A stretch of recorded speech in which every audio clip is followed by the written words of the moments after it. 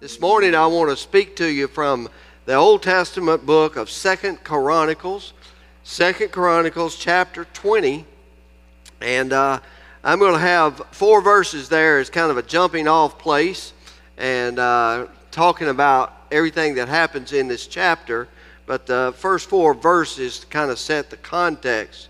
The message this morning is from terrified to triumphant to the glory of God.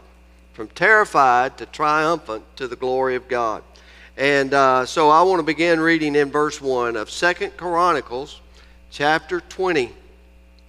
Now it came about after this that the sons of Moab and the sons of Ammon, together with some of the Meunites, came to make war against Jehoshaphat. Then some came and reported to Jehoshaphat, saying, "A great multitude is coming against you from beyond the sea out of Aram, and behold, they are in Hazazon Tamar, that is, En Gedi." Jehoshaphat was afraid and turned his attention to seek the Lord and proclaimed a fast throughout all Judah. So Judah gathered together to seek help from the Lord. They even came from all the cities of Judah to seek the Lord. From terrified to triumphant to the glory of God. I was talking with Cindy.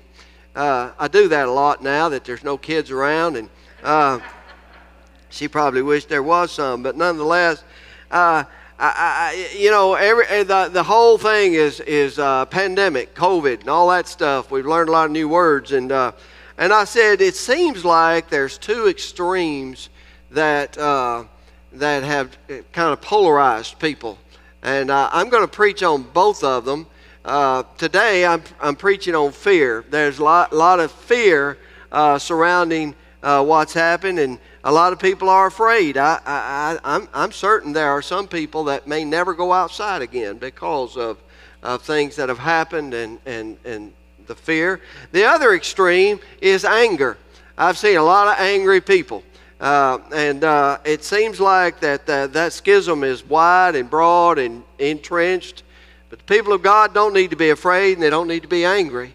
And so this morning I want to talk about that fear issue. And then next week I'll be talking about anger. So hang on with me and let's go through both of these. When it comes to anger, there was a high school teacher who had been teaching about different theories and different laws to the students, and she had explained to the students in her class about the law of the pendulum. The law of the pendulum. I didn't know it was a law, but evidently it is. And the pendulum, the law of the pendulum is, you know what a pendulum is? It's hanging on. I don't have to explain to you. And so if you pull a pendulum back so far and release it, it swings so far. But the law of the pendulum is it'll never come back farther than it started. It'll come back just a little less than. And so she had explained that law of the pendulum to her class, and she gave an assignment to the students that their job was to demonstrate one of the various laws that she had been teaching them. And so one of the students got very clever, and he decided that he would demonstrate the law of the pendulum. And so he made the teacher stand with her back to the blackboard. And then he rigged up the string in the ceiling, and the pendulum hung down, and he stretched it out to about 1 inch from her nose. And then he let it go. Well, the law of the pendulum is it'll never come back further than you let it go. And so the teacher stood there. The teacher knew the law of the pendulum. The teacher understood it and believed in it. But when the pendulum was speeding back towards her face, she jumped out of the way. Now, I'm saying that to say this, that when we get afraid, when something frightens us, we don't use all of our rationality. And sometimes, even though we know the thing won't hurt us, it still frightens us. And so fear can be a very devastating thing. And there's different kinds of fear. There's different kinds of fear. There's the fear of rejection. A lot of people really are afraid they're going to be rejected. There's a fear of suffering financial loss. There's a fear of being around dead bodies. It's actual. They got a name for it. There's a fear of water. There's a fear of dogs. There's a fear of the darkness. There's a fear of everything, and fear of public speaking, and so forth. And then there's that sudden kind of fear, that panic type fear that we talked about. That's when the pendulum is coming towards your face and you suddenly lose it and you get out of the way. That's panic type fear. But then there's a type of fear that just, it's kind of creepy. When I say creepy, I mean it creeps up on you. It kind of settles in your spirit and in your heart. And that's what I call anxiety. Anxiety is a type of fear. Anxiety is an overwhelming sense of apprehension and fear, often marked by physical signs such as tension, sweating, increased pulse rate, all kinds of things, agitation, unable to rest. Anxiety plagues people. We've had a plague of anxiety going on in our nation for years because of the number of medications that are prescribed because of anxiety. And so anxiety is a very real thing. And for Christians, fear and anxiety is like throwing sands in the gears of life. It just clogs everything up and it just brings us to a halt. Fear and anxiety has the capability of freezing us in place, making us unable to function and operate as we ought.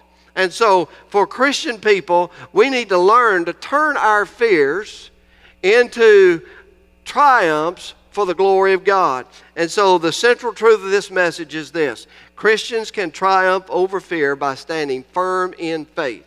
All right? So let me just point out a few things about Jehoshaphat and this situation and show you two or three very simple things he did. The first thing I want you to see is that is the reality of fear. The reality of fear. Fear is a reality. There was an enemy coming against Jehoshaphat. This was a real enemy. It wasn't a fictitious enemy. It wasn't a figment of his imagination. They had swords, they had knives or whatever they carried back then, and they meant to come and kill, steal, and destroy. And so when Jehoshaphat learned the news, he was quite naturally terrified.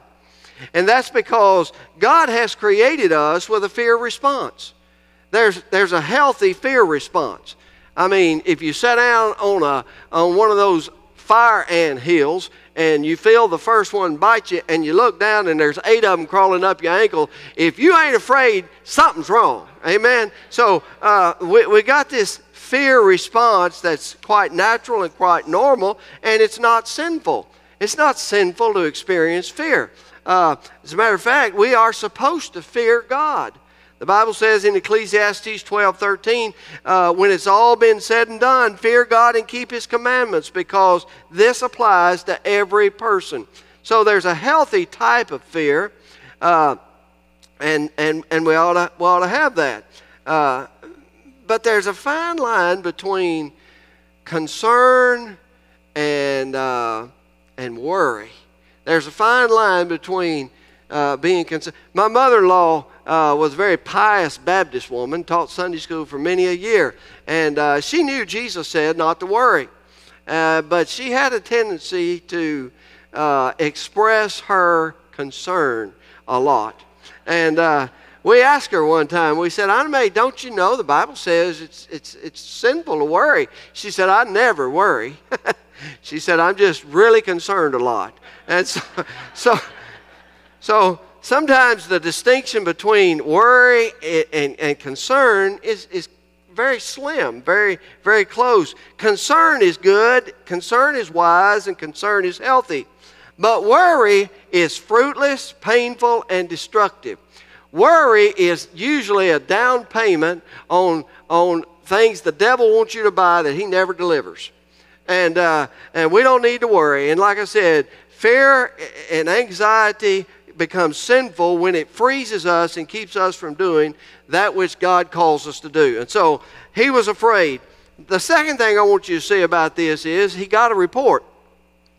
and there was a report that provoked his fear. And I want to point out 2 or 3 things about this report. The first thing I want you to see is it's an unexpected report. He wasn't expecting it. Now, prior to this event in chapter 20, Jehoshaphat had been to war on a previous occasion several years earlier with his neighbors who were called Israel, or the northern kingdom. And I don't have time to go into all that, but I just will say this: it didn't go very good. And Jehoshaphat came home and he was embarrassed, and it had been several years, and so he wasn't really looking for a war. He was a good king.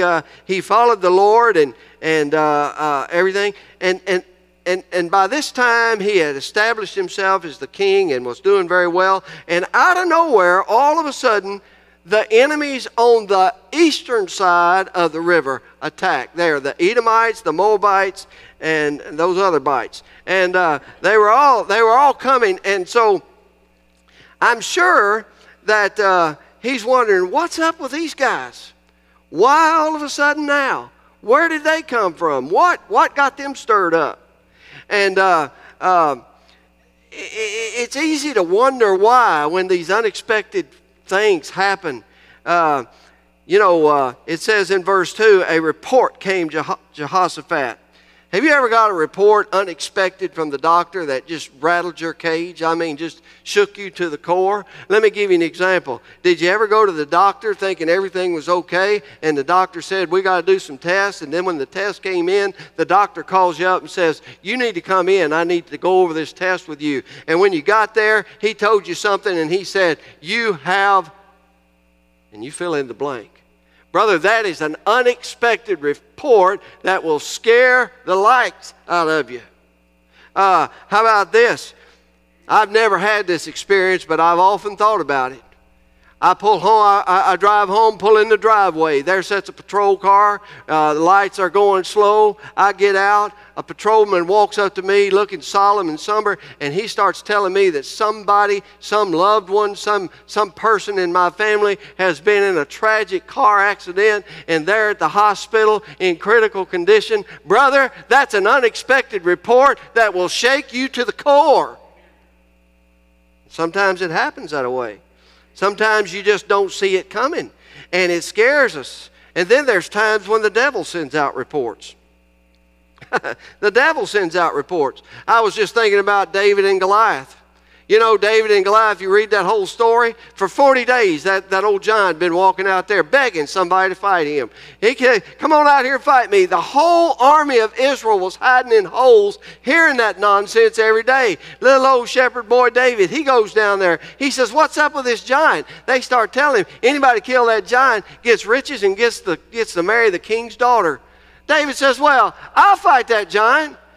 And then all of a sudden they start giving him a report on the giant. Do you know what that report was about? That report is to get David to sit down and shut up and not do anything before he ever gets involved in the battle. That's what Satan wants. Satan wants to scare us. Satan wants to intimidate us. And Satan wants to send a report that will so frighten us that we freeze up and not do what God has called us to do. And it's a report oftentimes from the devil himself. Oh, the reports. Have we not all heard all kinds of reports? You can say amen. This is live now, all right? Well, there's reports flying around all over the place about everything from every angle. I'm not on a side. I'm just telling you the truth now. There's reports all over the place. I'm going to tell you the worst place to get your reports. You say amen. If you don't, Facebook is the worst place to get your reports. Thank you. Thank you.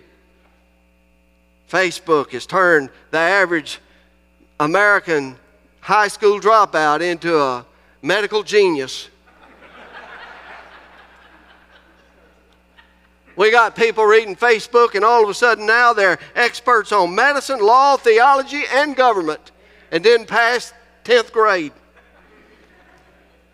Many of these reports that we're hearing all over the place on everything are just fabricated out of thin air, and it's gotten to the point where you don't know what to believe. Turn it off. That's the best thing to do. Now, we need to be informed. I'm being a little bit silly, I know, but we do need to be informed. The king needed information. But he does not take that information and sit frozen with his bad report, obsessing over the situation. The scripture plainly says in verse 3, Jehoshaphat was afraid. And so unexpected reports naturally causes fear. The question is that what are we intending to do? Will the king allow the fear to freeze him in his tracks, or will he act in faith? So the first thing I want you to see about this is the report was unexpected. The second thing is it's an unprovoked attack. It was an unexpected report. It's an unprovoked attack. These enemies, these Moabites, these Ammonites, and the rest of these ites, I said, they were descendants of Lot. If you know the Old Testament book of Genesis, you know Lot was Abraham's nephew. You remember when God destroyed Sodom and Gomorrah, Lot fled the city with his wife and his children. His wife wanted to go back into Sodom. She looked back. God turned her into a pillar of salt. But Lot then camped out in a cave with his 2 daughters. The Ammonites and the Moabites are the offspring of Lot and his 2 daughters from an incestuous relationship. And the reason that's important in this story is because if you read on down in verse 10 of the chapter, Jehoshaphat is praying to the Lord, and he says, "Now behold, the sons of Ammon and Moab from Mount Seir, whom you did not let Israel invade when they came out of the land of Egypt, they turned aside from them and did not destroy them. See how they're rewarding us by coming to drive us out of your possession, which you've given us as an inheritance." You see, these enemies have no reason to attack. Israel had been extremely graceful to them, and by extension, God had been graceful to them, because God ordered the Israelites to exterminate the Canaanites, but He allowed them to live. God gave them grace. And so this is an unprovoked attack. In other words, we don't deserve this attack. We didn't do anything to make them upset. How often do you feel, or maybe you don't, but I know that it's a tendency to feel that if I just live right, if I just follow all the rules, if I just do everything the way I'm supposed to, then I'm going to be secure and I'm going to stay insulated from harm. I'm just going to do everything right, and then nothing bad will happen. Then out of nowhere, for no good reason, something happens that threatens our peace, our well-being, and maybe even our life. Why? Why? And when this happens, you start thinking, God, why'd you allow this to happen? I was doing everything I was supposed to do. God, why did you allow this to occur? I didn't do anything to deserve this. It's not fair.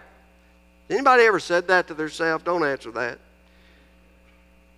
You know what? The enemy, and when I talk about the enemy now, I'm talking about Satan. Satan does not need a reason to attack. He don't need a reason. Here's why Satan hates you. It really don't have anything to do with you. Satan hates you because you are the object of God's love, and he hates God, and he can't do anything to God, therefore he attacks you to hurt God. That's why the enemy attacks. When seemingly unprovoked threats come, we're tempted to doubt the goodness of God. We get into this, why me, God? Why me? Why did you allow this to happen to me, God? I can imagine King Jehoshaphat must have wondered, why are these enemies attacking me? After the grace we've shown them, this is how they repay us? God, this is wrong. Yet the king did not camp out and wallow in the sewer of doubt and despair. That's a dead-end street that'll get us absolutely nowhere. Dwelling on the cause of unprovoked attacks will keep us frozen in place. And so we've got to learn through faith to turn these terrors into triumphs. The third thing I want you to see about this is it's an unpredictable outcome. There's an unpredictable outcome. It's an unprovoked attack. it's an unexpected report, and then it's an unpredictable outcome. Now, he received this report, and what he received was that there's a massive army coming, and they're breathing down your neck. And they intend to invade, conquer the nation, and the king was afraid. Now, I'm sure that just like every other human being in this place, Jehoshaphat started running the what-if scenarios through his mind. Well, what if? What if we do this, and what if we do that? Or what if they do this, and what if they do that? See, one of the things that invading armies did is they killed all the old people, they killed all the men, and they kept the women and the children. The children became slaves, and the women were abused. And Jehoshaphat, all this is going through his mind. What if? What if? And it's an unpredictable outcome. I can't do anything to stop this. It's just a wave that's come over us. And he has no ability to predict the outcome. What if they burn the city? What if they ravish the women? What if they take us into slavery? What if they kill me? What if they kill my favorite? What if? What if? What if? And sometimes when we don't have a feeling that we're in control, our mind just kind of races into the what ifs. Fear causes us to imagine. It causes us to worry. Fear causes us to try to gain some kind of control, to retreat to some place of security where we think the enemy can't get to us and can't frighten us. But this threat that comes upon them is like a tornado. It comes out of nowhere. It's uncontrollable. They can't stop it. Have you ever been in a situation like where if I could just grab a handle somewhere, if I could just get something to hold on to, but there are no handles, and the outcome is unpredictable, and we're frightened. So how did Jehoshaphat deal with this fear? Well, that's an important question, and here's why. Unless and until we learn to deal constructively with our fear, we're apt to remain frozen, cowering in fear, or simply just give up. And that's not an option for a child of God. We can't live like that. And so the enemy, Satan the devil, is attempting to use fear to defeat Christians and to shut down the evangelistic message of the church. That's what he wants to do. Satan wants Christian people to shut up. Satan wants Christian people to stay hidden. Satan wants Christian people to stop preaching the word and to stay silent and stay put and to stay quiet. And the Christian gospel must not be silenced due to fear. We cannot allow fear to set the agenda going forward. So what can be done? Well, we hear reports. They're unexpected reports. We have an enemy. He's attacking unprovoked. Don't need a reason. And the outcome is unpredictable. We can't foretell. But what can we do? Well, I want you to see three quick things. And this is what he done. I believe if we do these three things, we'll overcome fear. He went from terrified to triumphant. Jehoshaphat made some key decisions. And when fears come upon us, we have some choices we need to make. We have some choices we need to make. Sometimes we need to make and remake these choices every day. So in other words, this is not something you just decide to do one time and it's over with. You may have to keep reinforcing this choice and reinforcing this choice. Let me give them to you. They're all in the text. Number one, seek the Lord. Seek the Lord. When we're afraid, seek the Lord. It says in verse 3, Jehoshaphat was afraid and turned his attention to seek the Lord. Now the phrase turned his attention literally means to set his face. He turned his face. I remember when I was a kid and my mother wanted me to really hear something she had to say, she would literally get my face with both hands and make me look at her in the face so she could say it. She wanted my undivided attention. In verse 4, notice it says, Judah gathered together to seek help from the Lord. Then all the cities of Judah came to seek the Lord. You see, we have a choice. We have a choice. will we face this choice? We will either face the choice and either dwell and obsess on the report, or we'll set our attention on the sovereign power of Almighty God. You see, our minds and our souls are designed to concentrate and to keep our heart set on one thing at a time. In times like these, you and I, we've got to choose. Are we going to focus on the report, or are we going to focus on the Lord? Are we going to focus on the unfairness of the situation, or are we going to focus on the Lord? Are we going to focus on the fact that we can't tell what's going to happen tomorrow, or are we going to focus on the one who controls tomorrow? Amen. Listen, we can seek the Lord. You know what Jehoshaphat did? He called a solemn assembly. That's what he did. He called a solemn assembly. He said, all right, everybody, let's get together and let's pray. Think about this for a moment. How logical was it? You've got enemy troops surrounding from a foreign nation. The logical thing to do would be to go out and beef up the weapons, set guards, call in the infantry, draft as many people as you can, get as much armor as you can, and get ready, because here it comes. He doesn't do any of that. He calls people and says, let's have a prayer meeting. We're under attack. You see, that don't make logical sense. He called a solemn assembly. The whole nation of Judah has to turn its attention toward the Lord. Now, here's why. When we get our focus on the Lord, we begin to see the threats of the enemy through the lens of God's sovereignty and His love. Whatever threats are coming against us, what we need to do is we need to see them through the lens of God's sovereignty and God's love. God is sovereign. God has control. God is all-powerful. There's nothing God can't do. And have you meditated on the fact, have you meditated on this, how much God loves you? My goodness. He loves you so much, He gave His only begotten Son to redeem you. Even when you didn't even want to be redeemed. He sent forth His only begotten Son to die on Calvary's cross because God loves you. Do you think God's going to let harm come to you? Only temporary, but not permanent. And you see, we've got to get focused on God and His love. And so, I think it might do us some good sometimes when we feel anxious, when we feel afraid, when we're feeling out of control. Turn off Facebook. Unplug the television. Find the Word of God and start reading the promises of God's holy Word. The Bible says in Psalm 27:1, the Lord is my light and my salvation. Whom shall I fear?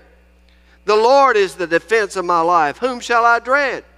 Listen, fear is real, fear is natural, and at times fear is helpful, but fear is unhealthy for us physically, emotionally, and spiritually when we live in a constant state of fear.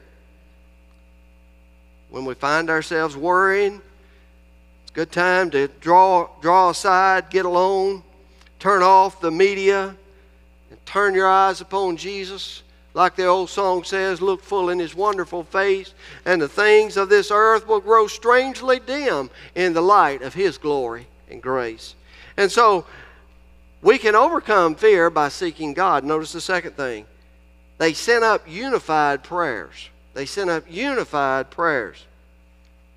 As I said, the nation, the leaders of all the nation came to Jerusalem to unite in fasting and in prayer. They called a solemn assembly. The solemn assembly, or the prayer meeting, if you will, was listen to this. The solemn assembly, this statement right here is worth you being here this morning. Prayer meeting is a spiritual act of defiance to the devil. If you was awake, say amen. I just said something that'd make a Lutheran shout. Prayer meeting is an act of spiritual defiance to the devil. He wants us to handle it ourselves. We get on our knees and start seeking God. We're telling God, we can't handle this, but you can, hallelujah.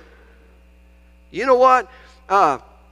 Prayer is the most powerful thing we can do. Praying together against an enemy strengthens our resolve. We must pray together. especially when we keep hearing these bad reports. When we pray together, we encourage one another. Corporate prayer is the one thing Satan wants to stop. Do you know Satan doesn't care very much if I preach? Satan doesn't care very much if we gather together. He doesn't care if we have meetings. He doesn't care if we have committees. He don't care if we have teams. He don't care if we have welcome centers, buildings, pews, carpet, stages, praise teams. He don't care. He just wants us to not pray. Because it is in prayer that we latch on to a holy God who will move on our behalf. The Bible says in Philippians 4, 6 and 7, be anxious for nothing, but in everything by prayer and supplication with thanksgiving, let your requests be made known to God. And here's what God will do. And the peace of God, that means the peace God has. Now, I want to ask you, how disturbed is God? Not very. Amen? The peace of God, which surpasses all comprehension, will stand guard on your hearts and minds in Christ Jesus. We can do that. We can do that. And if we do, God will. Satan knows that when we pray together, worship together, seek the Lord's face together, our fears subside. We go stronger in our faith. We stop being bullied by the bad reports. And He'll do anything to stop that. Now, I want you to notice a couple things about these prayers. This prayer here, I won't dwell on it very long, but first off, I want you to see it was a biblical prayer.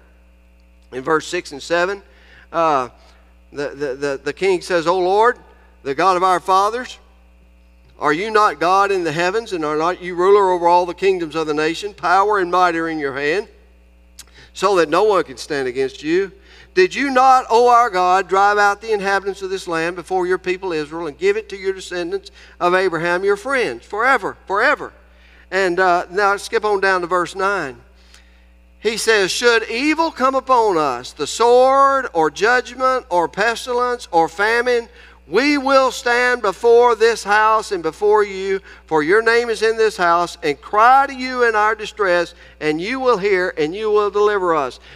Most of y'all know that he is quoting Solomon's dedication prayer in 2 Chronicles 7:14, where it says, if my people who are called by my name will humble themselves and pray and seek my face and turn from their wicked ways, then will I hear from heaven, will forgive their sin and heal their land. Solomon, all he's done is called the people together and prayed the promise of God to God. That's what biblical praying is all about. I remember old John Bassanio, who's now gone to be with Jesus. He said he learned about faith when he promised his daughter he'd build her a tree house. And he said he had made that promise a couple of weeks earlier, and one Saturday afternoon he was sitting in his watching SEC football. He said he was sitting in the den. He heard a racket going on outside the window. He looked out there, and there was a 6-year-old girl dragging 2x4s down the driveway. He said, honey, what in the world is that girl doing now? And his wife said, well, you promised to make her a tree house, and she's just getting everything ready. Well, beloved, listen, faith is us just getting things ready so that we can receive the promises of God. God will do what God promises to do. And then they're bold prayers. It's a bold prayer. In verse 12, he says, O our God, will you not judge them? For we're powerless against this great multitude who are coming against us, nor do we know what to do, but our eyes are upon you. God, we don't know what to do. Now, on the surface, if you just read the words of that prayer, it seems like he's praying in weakness. It sounds like a weak and helpless person. God, I don't know what to do. God, I'm out of answers. They admit that they're helpless and they don't know what to do. And then down in verse Paul says that when he is weak, God is strong. Do you know when we pray in weakness, that's when God gets the glory? When we are weak, a weak heart produces bold praying. There's a theologian named Watchman Nee. Some of y'all have read his books. And Watchman Nee wrote an article one time, and he was talking about this principle of when we're weak, then God is strong. And he said he had a hard time understanding that. How can God be strong when we're weak? And he asked the Lord to show him, make it plain to him. And he said he went to meditate on that passage down by the river, and he said he was sitting there, and while he was watching the river, he saw a swimmer swim out so far, and then the swimmer got in trouble, and he was going under. And Watchman Nee said he watched the lifeguard dive in, and as the lifeguard swam out to the swimmer, he saw him go under and come back up, and the lifeguard got right up to him, and he let the guy thrash around in the water, and he just keep on thrashing around, and he went under about 2 times. Finally, when the guy went limp, the lifeguard grabbed him, hauled him back to the shore, and saved his life. Watchman Nee said, I didn't understand what that was about, so I went and asked him, why did you let him get in such bad shape before you rescued him? The lifeguard said, the state he was in, had I approached him and got very close, he would have tried to save himself, but he would have drowned me. He would have pushed me under the water trying to save himself. So I had to let all the fight get out of him before I could save him. Do you know human nature's that way? Sometimes God has to let all the fight get out of us before He'll reach down His sovereign hand and do the work for us. And that's what they're doing there. They're saying, Lord, we are powerless before this great multitude. And Lord, we don't know what to do. We don't know how to do it. But our eyes are on you, God. Our eyes are on you. So it was a biblical prayer. It was a bold prayer. And so they called a prayer meeting. They sought the Lord. And then they sent up unified prayers. And then the third thing, and this is it, they sent out the praise team. They sent out the praise team. Now, they had this big prayer meeting, and during this prayer meeting, believe it or not, the preacher got a word from God. That was supposed to be funny. Look what it says in verse 15. Listen, all Judah and inhabitants of Jerusalem and King Jehoshaphat. This is the preacher now. He's gotten a word from God. He said, listen up, everybody. Listen up, King. Thus saith the Lord, do not fear or be dismayed because of this great multitude. For the battle is not yours, but God's. Then look in verse 17. You need not fight this battle. Station yourselves. Stand and see the salvation of the Lord on your behalf. O Judah and Jerusalem, do not fear or be dismayed. Tomorrow go out to face them, for the Lord is with you. Now look in verse 22. When they began singing and praising, the Lord set ambushes against the sons of Ammon, Moab, and Mount Seir, who had come against them, so they were routed. Now, I'd like for you to just go home and read this whole chapter, because really it's great. They had this prayer meeting, and they asked God what to do, and God spoke to a preacher and said, I tell you what to do. Tomorrow morning, get the praise team together and send them out there so they can sing hallelujah. Now, does that make sense? Does that even make sense? Let me ask you something. Where was the battle won? I'm telling you, where was victory decided? Was it not won in the prayer meeting? Did they not have the victory before they got up off of their knees? We need to learn that our victory comes in the presence of God in the prayer meeting. How many battles are we going to fight without the Lord's presence? Once the spiritual battle is won in prayer, fear subsides. We'll be amazed at what God does if we'll just begin to fight our battles on our knees. They get in touch with the Lord, and they decide to go to battle, but instead of sending out the military, instead of sending out the infantry, they didn't even have any Marines back then, but if they had them, they'd had to hold them back. Listen, you guys can't go. We want the praise team to go. Kevin, hallelujah. You guys can go out and take care of this bunch. We done prayed now. Well, when and if we win the internal battle over fear, we will have victory when the actual battle begins. And somebody says, well, why did they send out the praise team? Well, somebody has to shout hallelujah. Amen. Somebody needs to declare the good work and the glory of God. Amen. Somebody needs to stand there and say, hallelujah, look what God's done. And then the army, all they needed to do is come back and gather up the spoil the enemy left behind. You see what happened here? They went from fear to hallelujah to getting riches off of the enemy. Only God can do that. Wow. I stole this illustration from another preacher, and I give, if I knew his name, I'd give him the credit, but I don't. But anyway, it matches, it goes along with what I'm saying. He said he was on an airplane. They were flying back from some mission trip, and all of a sudden, the pilot came on the intercom and said, we can't serve the meal. We're in too much turbulence. I don't know if you've ever been in that situation. I have a time or two, but it usually levels out. They go up or down or something, and they fix it. But he said this was terrible. This was terrible. He said if they hadn't been tied in their seats, they would have been bouncing their heads on the ceiling. You know, it was one of them kind of flights. And all around, people were sick, and it was just terrible. He said everybody on the plane was just fearful. They were afraid they were going to crash, except one little girl. One little girl was sitting over there in her seat. She had her seatbelt on. She had her legs folded, and she was coloring the best she could through all those bumps and everything. Never got excited, never looked up, never cried anything, sat by herself through the whole thing. They finally landed and started deplaning.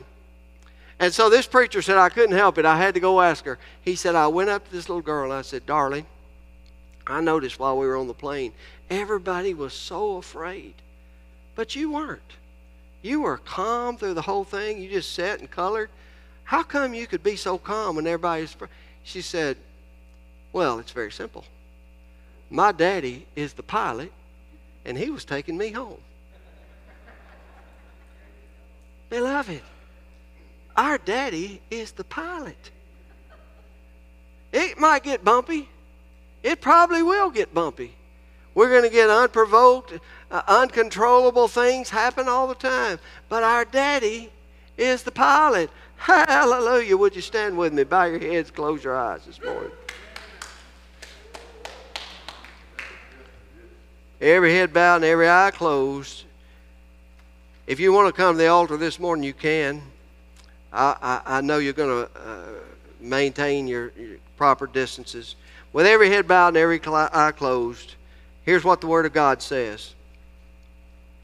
Be anxious for nothing, but in everything by prayer and supplication with thanksgiving, let your requests be made known unto God. And the peace of God, which surpasses all comprehension, will guard your hearts and your minds in Christ Jesus. Now, everybody's still praying this morning. You might be listening to this message and need to receive Jesus Christ as your personal Savior. Maybe you've never really bowed your knee or bowed your will to Christ and said, Lord, here's my heart. Take my life. I want to live for you. You can do that right now with a simple prayer. Just ask Jesus to forgive you of your sins. Believe that He died on the cross for you. The Bible says if you'll call on His name, He'll come into your life. He'll give you a new life. And then there are others who maybe what you need to do this morning is make a commitment to commit this verse to memory. I'm going to memorize this verse, Philippians 4, 6, and 7. And I'm just going to keep saying it over and over to myself. Be anxious for nothing, but in everything by prayer and supplication with thanksgiving, let your requests be made known to God. And the peace of God, which surpasses all comprehension, will guard your hearts and minds in Christ Jesus. Father, today we thank you so much that you're a sovereign, loving God. And that, Lord, there's nothing too hard for you. There's nothing that comes in our life that you don't know about. Things rock us, Lord. Things scare us. But, Lord, we have you hanging on to us. And I'm just thankful, God, I don't have to hang on to you. I'm just so glad that you hang on to me. And, Father, for those who may be experiencing anxiety or fear We certainly don't want to belittle that or make it sound like it's non-consequential. It's a real thing. So help us to encourage one another. Help us to love one another. Help us, Lord, to help one another through these days of uncertainty, so that we won't be frozen, but the Lord will be free to serve you as you would have us to do. For it's in Jesus' name I pray. Amen.